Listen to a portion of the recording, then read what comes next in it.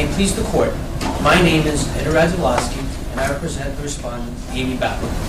Today, this court hears a vital issue that hinges on our definition of equal protection. It comes with the same degree of significance as the landmark cases of the past.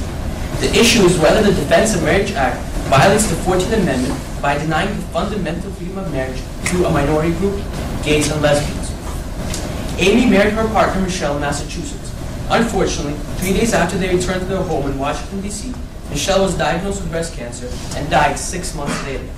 Michelle had failed to complete her will before she died, and because of the Defense of Marriage Act, Amy was not recognized as a surviving spouse. Their marriage was no different than any others, despite being of the same sex. Yet because of this law, all of Michelle's assets, including the couple's home, passed to Michelle's sole surviving relative, her father, from whom Michelle was estranged with because he did not approve of her sexual preference. On appeal, the D.C. Circuit overruled the district court's decision to uphold DOMA, declaring that it violated the Equal Protection Clause. It is well settled that prejudice against discrete and innocent minority groups calls for heightened scrutiny. As a threshold matter, the court should review the history of discrimination against the group and its political power to determine whether that group falls into this category. Gays and lesbians clearly do. Firstly, the prevalence of sexually motivated hate crimes demonstrates a deeply rooted pattern of discrimination against the gay community. Second, in terms of political power, the gay community is surely a minority. Currently, they possess no greater power than members of some racial and other minority groups, to which this court has applied heightened scrutiny. Third, because sexual orientation is central to a person's identity, it is an immutable characteristic.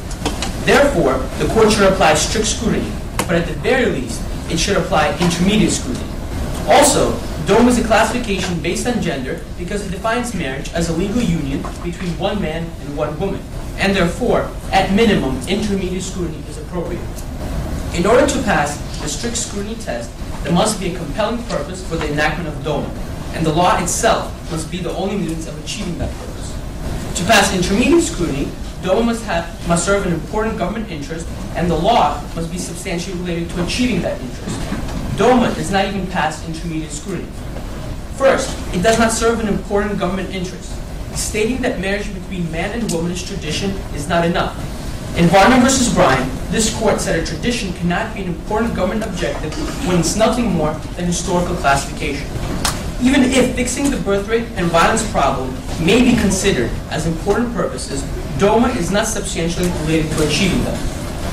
While some studies conclude that children raised without a biological father have lower educational attainment and a greater probability of engaging in violence, there is no evidence to suggest that banning gay marriage is even a remotely rational means to fix this. Thus, the law is both over-inclusive and under-inclusive. As in Varnum, the evidence does not show how the best interests of children of gay and lesbian parents are served by the ban. Similarly, the exclusion of gays from marriage does not benefit the interests of those children of heterosexual parents either. In short, the state has no valid justification for denying gays and lesbians marriage. In Hernandez v. Robles, the New York court was mistaken in applying the rational basis test. First, what we're dealing with here is a matter of sexual orientation, which is at least a quasi-suspect class. And furthermore, DOMA plainly discriminates based on gender. Thus, at minimum, intermediate scrutiny should have been applied. Moreover, while in Hernandez, the court argued that the ban on gay marriage was not a classification based on gender because it applied equally to men and women, it uses the same argument that the Supreme Court debunked: equal application. The classification in our case is indistinguishable from that in Loving, except based on gender. In both cases, the law determines who someone can or cannot marry based on classification.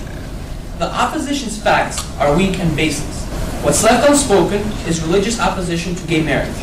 Religions are free to define marriage between one man and one woman. However, people are entitled to equal protection of the laws regardless of others' religious beliefs. This country was founded upon the principle of separation of church and state. It is this principle which made America the land of freedom and opportunity. This is a critical time in our nation's history. It has always taken the courts some time to recognize some fundamental principles that it stands by today.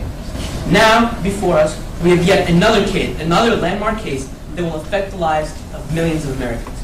This is it. This is the time when neither prejudice nor tradition should dictate the law.